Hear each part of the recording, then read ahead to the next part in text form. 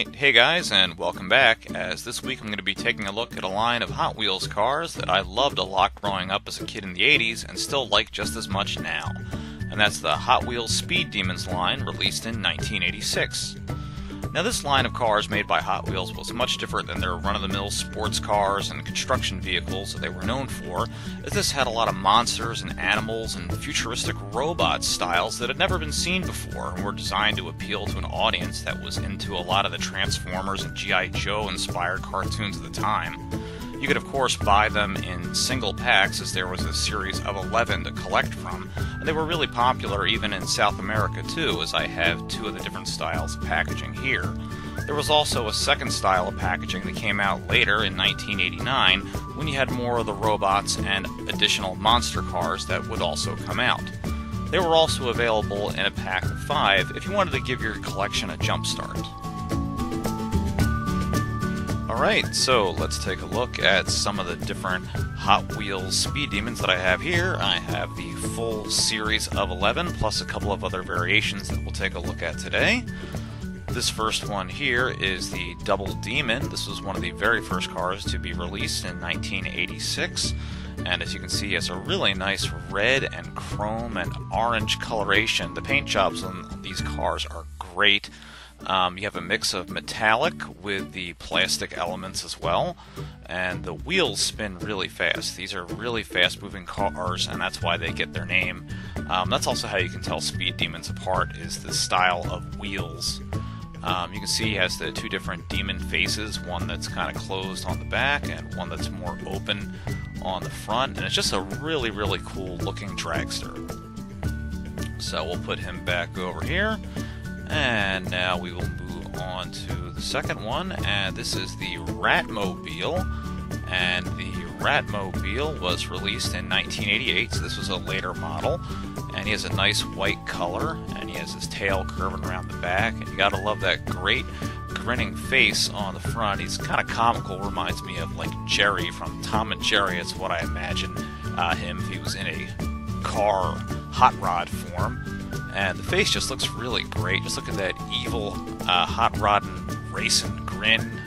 Really great eyes, nose, and teeth. And even just for being all base white color, he still looks good. The tail looks like it can move, but it does not. It's fixed in the one position. But still a really nice looking car, and pretty well done too. Most of the cars that you'll see in this series, especially in the first series, they were all made in Malaysia, as you can see stamped on the bottom. And we will put him back and move on to the Cargoyle car. And this was another one of the first initial run series Speed Demons. It was released in 1986.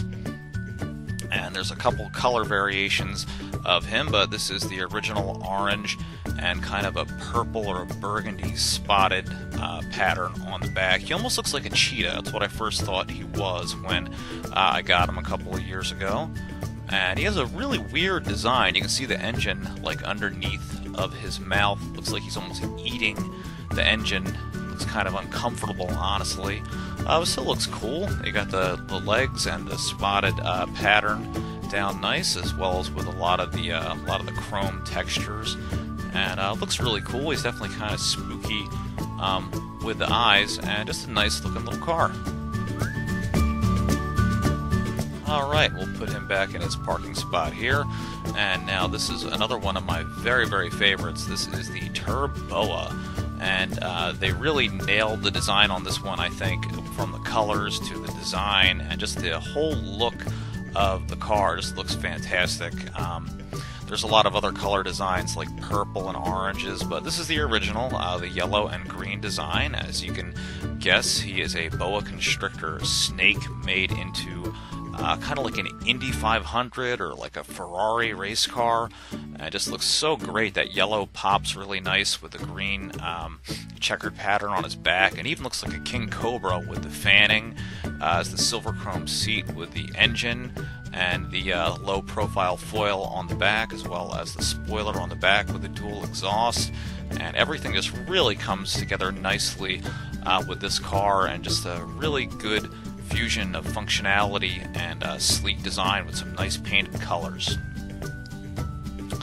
And now another one of my very, very favorites, just because of the goofy look of this car. This is the Shark Cruiser, released in 1987.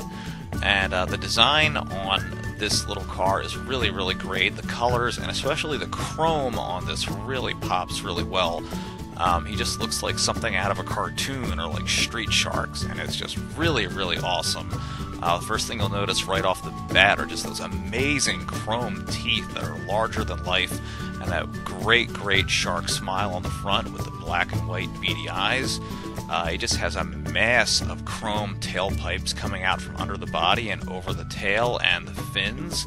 The fins are also another thing that really make this vehicle pop and just really make it fit, you know, to where it's a shark hot rod, and just looks awesome. Just very comical and very cool.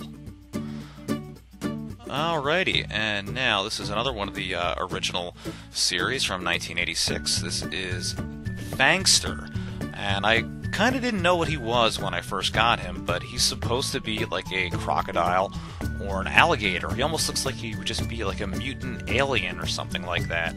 The first thing you notice about this guy right off the bat are those big, bright red eyes that just bulge out of his head.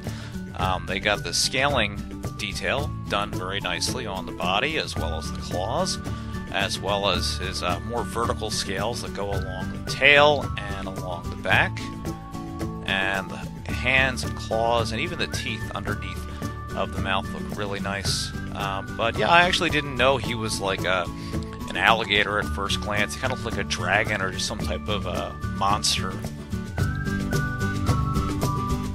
Alright, and moving along, another one of my favorites. It's always hard to say my favorites. I like so many of these in this line. This is the 1986 original Evel Weevil, and I really like the name. That's kind of reminds me of like Evel Knievel or something like that, but just a cool, creepy little car that's obviously supposed to be like a little weevil or like a scorpion almost, you would think.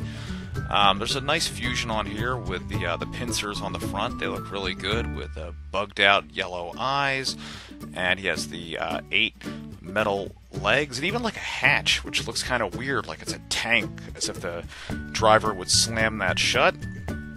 You got the stinger on the back and the green and yellow paint job above the eyes, and he's just a really, really cool looking car. Very, very interesting. And moving right along here, this is the 1987 Zombot car. And he's really cool because he has a different function that you might not expect. You can flip him up by grabbing his feet, and he turns into an action figure. He's like a little, robot that you could set up, and, I guess whatever your imagination, have little adventures in space with him or whatever. He has a laser rifle that he's holding in his hands that's supposed to be like his exhaust engine. And you can even see, I don't know how well the camera will pick it up here, but you can see the circuitry that's kind of imprinted on his face. It's supposed to be like wires and microchips and just that crazy blue chrome style that looks really, really good. And some versions even have like a red or a pink laser gun. And we will put him here, and you can say either this is his best friend or arch enemy. This is a very similar car, but this is the Phanto Machine, also released in 1987, so we can say this is his nemesis here.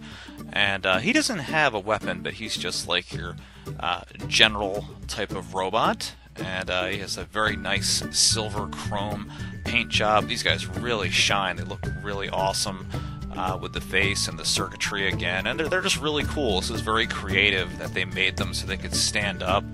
And, you could, they're going to fight it out, see who's going to be your robot overlords. And they're just really cool, and a really, really cool idea to, take something that's like, hey, well, they're not just cars, they can also be little action figures too. So I think that's really neat. And moving along now, this is another one of the original series. This is the 1986 release of Vampira, which kind of looks like a dragon, but is really just supposed to be like a vampire bat. And this is a really neat and original design, I think. I love the color on this. The purple looks great and really pops, really looks nice. You have a lot of good painting on this as well, with the white and red eyes in the front. The ears look good, and that really makes it shine as like a little vampire bat with the pointy ears. And you have the white and orange and red paint job on the back of the wings, which they look really good. They just really fit the mold of like a vampire bat wing shape. And you have the chrome engine and the teeth underneath of the jaw. And now this would have been a later release. This would have been, I believe, a 1992 or 1994 release, and this is a Color Changers Vampira that I believe would change into like a purple from a blue, or from the blue to the purple. So just so you can see the differences here between the two, there's not as much chrome. You have the blue body and the pink arms, and the engine on top, instead of being chrome, is yellow. But still really neat. Just thought you guys would like to see that variation on the line here. And probably one of the rarest of all to find, or at least one of the hardest to find in its original condition. This would be the 1988 release of Rodzilla. And as you can see, this is much different than the rest of them, and kind of just looks like a giant serpent, or, of course they're going for Godzilla here, but it doesn't quite look like Godzilla. It just looks like a giant dragon, but still you can appreciate what they were going for with this huge robot dragon, Godzilla monster with the robot parts going down the neck and the robot arms, and you have the big drag racing engine in the middle and the tail that goes around the back. And one other neat thing about this figure too is that you can move the head around, so that way it's either facing over the engine, or you can have it turn the other way where it's looking long ways. But either way you display it, it really looks cool and just has a very unique look all its own. Alright, so that's going to do it for the Hot Wheels Speed Demons line this week. Hope you guys enjoyed taking a look at the history of this neat line with me today, and I'll see you back here next week. Take care. Hey guys, if you liked the video that you just watched, don't forget to hit that subscribe button down below, and you can follow me at Facebook at King of Retro, or Twitter at #8ByteBrian. See you next time.